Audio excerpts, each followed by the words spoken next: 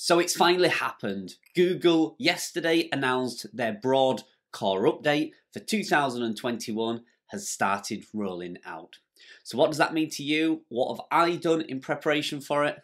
Let's find out. Let's get into this.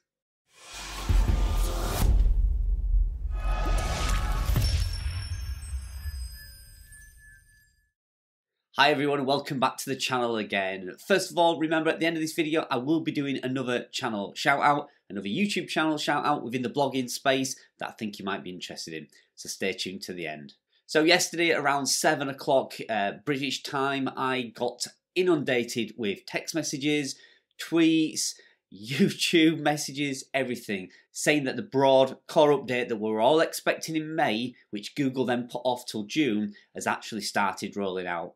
So I quickly jumped on Twitter and went to the Google Liaison page where all their tweets about core updates and any big changes, anything Google related, is posted. And sure enough, there it was. A tweet saying that the rollout, which they call the June core update for 2021, very catchy name, I know, we call it the Core Web Vitals update.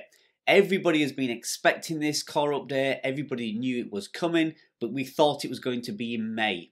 But it looks like Google was having a few issues because they released a tweet many months ago now saying that it was going to be put off until June. Well, it didn't take them very long, did it? June the 1st, they rolled it out. However, it looks like they are still having a few issues, which seems crazy to me that they're going to roll this out when it's not actually finished. In fact, they released another tweet saying the broad core update isn't actually finished. They've not actually finished writing the actual update itself. So they're going to be releasing another one in July. So what it looks like at the moment, it has started now. A general core update normally takes between 7 and 14 days to complete.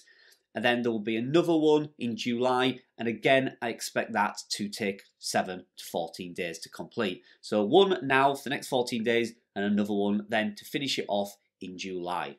What's really interesting about the tweet and the Twitter page over at Google Liaison is that they then released another one shortly after, warning people about the drops and the gains that you could see from either of the rollouts. So what they said is that don't be surprised if you see any large gains or any large drops in this first core update, because they could be reversed in the second core update.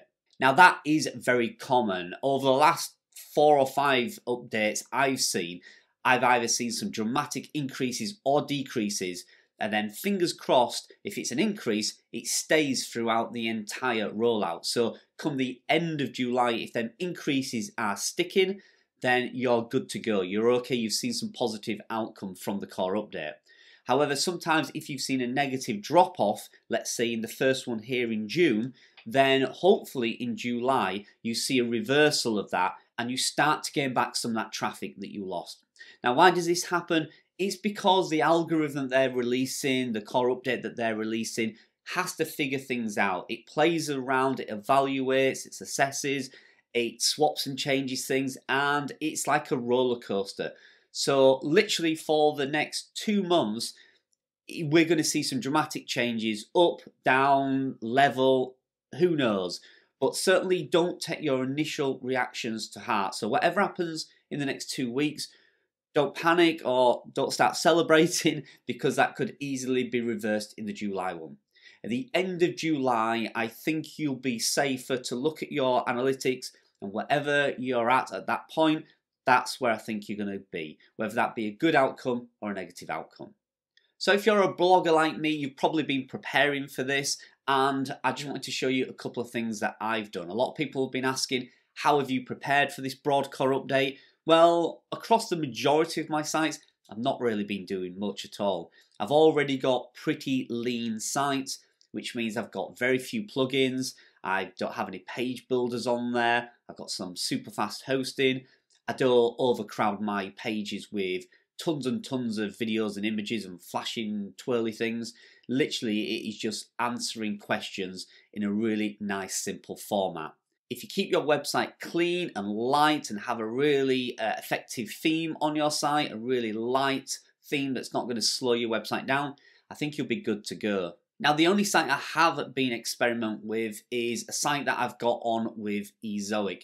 Now, Izoic give me early access to their Leap tool, which is a tool that you can use to help optimize the performance of your website and fix any issues that may affect your Core Web Vitals scores. Now, all I did was simply take off Elementor. I was using that to build some of the pages. And when I look back, I don't even know why, because they were just information pages anyway. So I just stripped Elementor off, put it back to plain Gutenberg posts, and left it. Now, Leap takes around 28 days, I think it's 28 to 30 days to actually cycle the information, and then before you see any improvements. So I made some changes and I've left it, and you can see now from the screenshot some of the improvements that I've seen. Instantly, my Core Web Vitals scores have gone either green or amber, which I'm pretty happy with. It's getting an A rating on GT metrics, and it seems to be on the increase. You can see the graph there is just going up. So with that type of level of performance, I'm not worried at all about that website. That was the one, it's my high ticket item website. That was the one that displays ads. It was a little clunky, it had a poor theme on there, it had lots of plugins, it had Elementor. So that was the one that I was most concerned about. So I've stripped everything out and I've left it as clean and as simple as possible. Now, have I seen any improvements overnight? Well, yeah, I actually have. Not dramatically. Again, like I say, don't panic, don't take this to heart. But my website went up about 30%. In fact, 2 of my websites so far have gone up around 30%. I've not seen any drops off yet. Who knows? I'm expecting them. But like I say, don't panic.